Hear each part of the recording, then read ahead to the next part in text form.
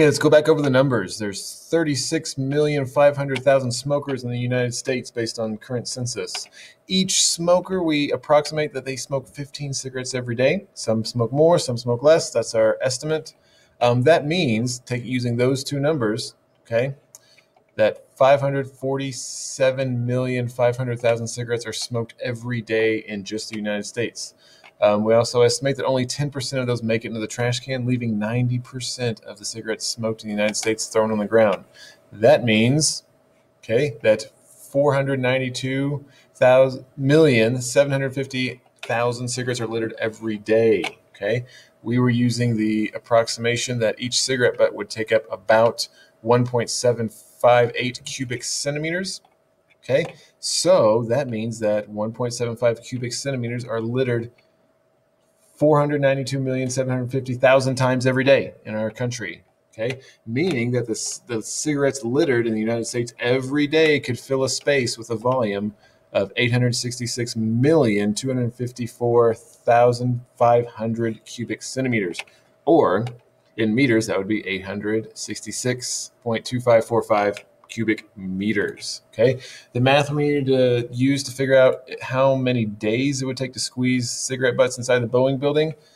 This building has a volume of 398,000 cubic meters. Okay, so we just figure out, here's our daily volume of cigarette butts thrown on the ground. We're going to see how many times we can fit that inside that building, and that would be the number of days it would take, right? Each day would fit a different space inside this building, and however many times we need that volume to fill up this ginormous space.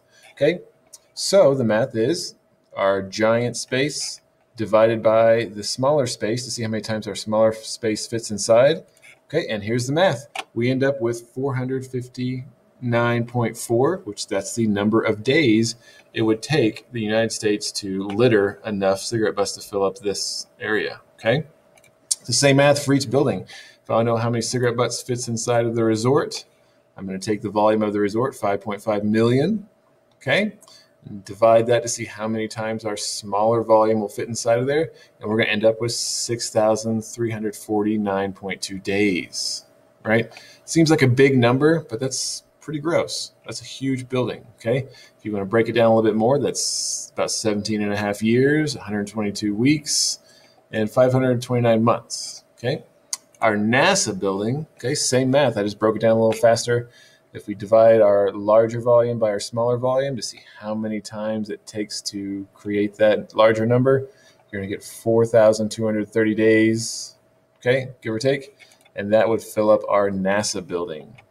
Totally gross.